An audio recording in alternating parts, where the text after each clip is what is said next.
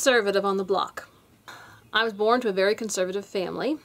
I was a homeschool kid back in the 80s and 90s, and I was listening to Rush Limbaugh ever since I was 10 years old, so I am a confirmed conservative. And I've been thinking of doing a YouTube channel for a long time, but I was concerned about everyone getting, oh, banned.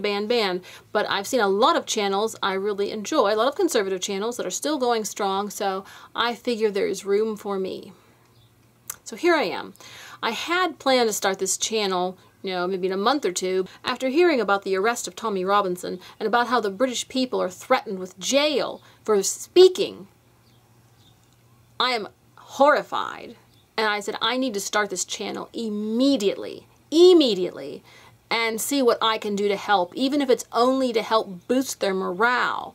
Just help to say something, somebody who has some free speech still.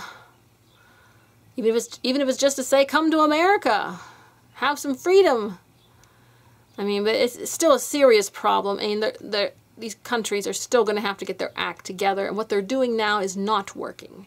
And if the authorities think they're going to hang on to their power and their money by oppressing the people and shutting down the presses, it's not going to work. It never has worked, and it will not work this time. They will just land themselves in prison eventually.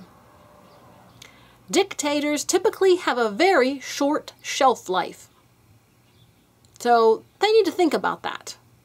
Dictators have a short shelf life.